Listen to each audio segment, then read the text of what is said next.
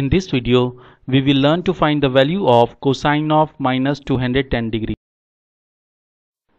As we know, the trigonometry identity cosine of minus x is equal to cosine of x. The video explaining how to derive this identity is appearing in the upper right corner. Also, the URL address of the video has been mentioned in the description section. Let us apply the above identity for cosine of minus 210 degree. Here x is 210 degree. So cosine of minus 210 degree is equal to cosine of 210 degree.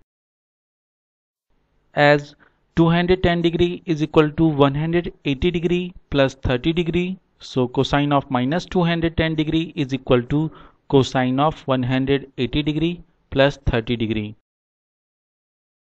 As we know, the trigonometry identity cosine of 180 degree plus x is equal to minus cosine of x. The video explaining how to derive this identity is appearing in the upper right corner. Also, the URL address of the video has been mentioned in the description section. Let us apply the above identity for cosine of 180 degree plus 30 degree. Here x is 30 degree. So cosine of minus 210 degree is equal to minus cosine of 30 degree. We know the value of cosine of 30 degree is equal to square root of 3 upon 2. So the value of cosine of minus 210 degree is equal to minus square root of 3 upon 2.